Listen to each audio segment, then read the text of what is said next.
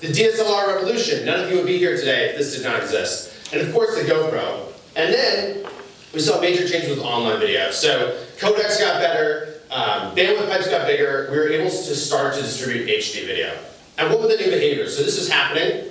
Basically, people started to make a ton of very high quality video. And that was actually new. That was actually, and that's why we're here, right? It's like, it became so much easier to do this stuff. As we started helping businesses do all, use all these different types of content, we started building analytics and engagement graphs, and so we could track what people were watching, what they were rewatching, what they were skipping. And we started to build interactivity into our player, so you could add annotations and calls to action and capture email addresses. And really what I think has happened is that we went from a place where companies were just putting video online to video really became a marketing element. This is some footage that Chris and Trevor at Wistia shot just a few months ago. And it snowed, and they went out there and they saw this, and they just thought, let's just send the drone up there. How fucking beautiful is that? Like, that's insane. Like, if you wanted to get this shot before, you would need a helicopter, and you would need a plan, and you would need someone with a large gimbal and a bunch of other crap to make this happen. And instead, they just saw this, and they thought, well, okay, let's capture this. This seems like a good thing for us to get. 360 video is here now. Didn't exist 2 years ago. 360 video, for those of you who haven't seen it, is the ability to take a camera and it shoots everything around it, above it, and below it. So it's got lenses everywhere, and then as a viewer, you can actually look through your phone or your computer or put on a headset, and you can experience the space that someone shot. And this didn't exist 2 years ago, and it's coming fast. It's going to really change behavior. So this is the Ricoh Theta S, $300. It's got a fisheye lens on each side of it. And you just click it to record, and then you click to stop. If this reminds you of another, first of all, it's exciting. If it reminds you of another camera, the flip video camera, it should, because this will also be killed. And it will be killed by the same device. This is going to be killed by your smartphone. This phone, to make this work, you need a camera on each side of the phone, fisheye lens. The iPhone already has a raised camera ready to go. I think in the next 5 years, every one of us is going to be walking around with the 360 video camera in our pockets. And we're going to think like, oh, is this an experience that I want to share? Or should I shoot it in slow-mo? Or should I put it on Facebook? What should I do with it? The barrier is going to get a lot lower. And so the comfort being on camera is going way up. And the comfort shooting videos is going way, way up. And as this starts to proliferate over the next 5 years and everyone feels more and more comfortable shooting these videos, there's going to be a lot of new behavior.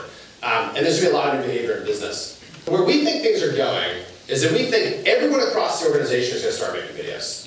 And it's not just going to be your marketing team anymore. It's not just going to be marketing videos. It's not just going to be support videos. Or it will be support videos. It will be sales videos. It will be internal videos. It'll be a lot of videos that made no sense to make before. Like, there was no ROI. The production was too expensive. Like, you could never have considered doing it. And I think what's going to happen is that as this starts to happen, it's going to happen really quickly, and it's actually going to be a little bit like Snapchat. It's going to be harder to see because it's not marketing.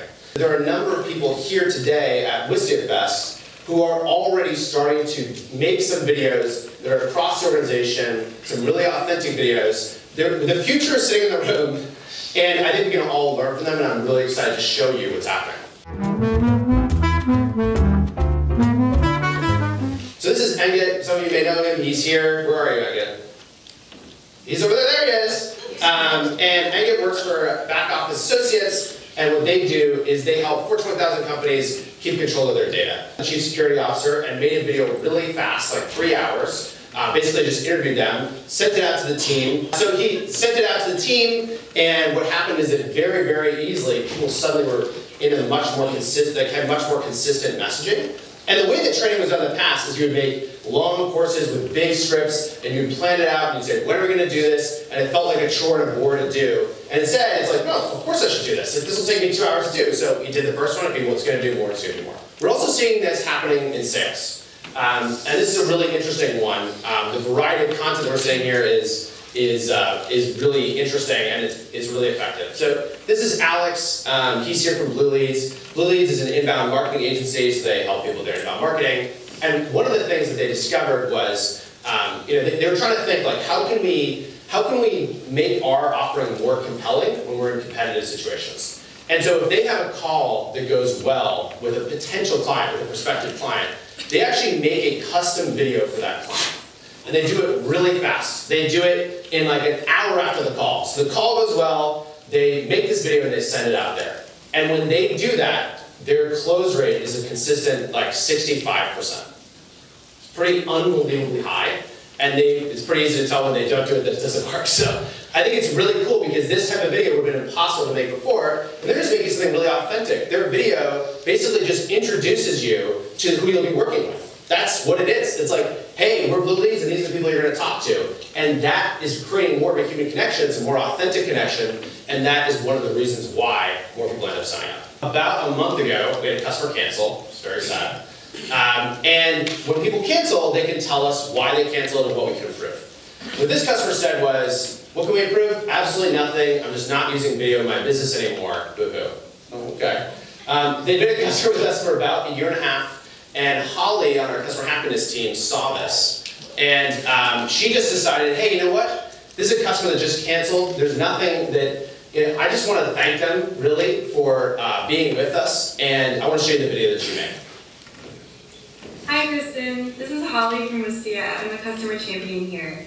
And we just wanted to send you a note and say that we missed you and we really appreciated your really kind feedback when you canceled your account.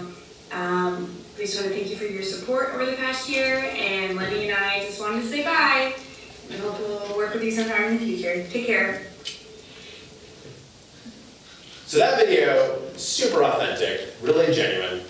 It was a video made for a customer who had canceled. This is something that would make no sense to do if you're paying to make a video, if you're planning to make a video. Like, this is a illogical thing to do, but behavior has changed so much because the technology has changed so much that Holly thought, I should do this. And I'll show you the responses she got.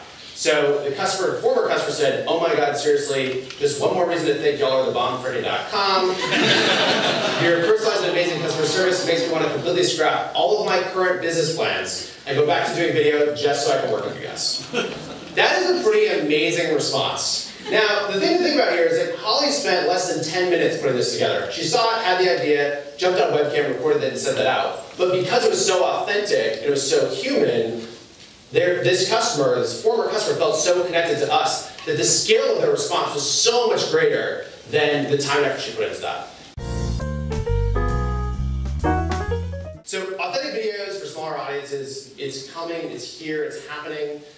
It's not just going to be about having one video budget anymore. It's going to be about empowering the people across your organization to make video and to be more human. And this really resonates with us because we don't really talk about this that much, but our mission at Wistia is to make business more human. So we believe that before the internet, every business interaction of all time was with a person. And if you were in the Agora back in the day, you had your rice guy, your beans gal, and you had a relationship with them, you trusted them, or if it was in like 1985 and you were writing on one of those little cards in an LLB magazine, you said, yeah, I want the bean boot size 10, and they called you up because they couldn't read it and they delighted you. A lot of that stuff disappeared when the internet came around, right? The internet made everything really cheap and really transactional, and it removed humans from the process. And we think video is the most emotional medium that there is. I think we all, I'm sure, feel the same way. And that's what we're so excited about. So we cannot wait for the next 10 years. I think there's going to be a lot of amazing stuff, a lot of authentic video. I think there's a lot of behavior that's going to change, and we are super pumped.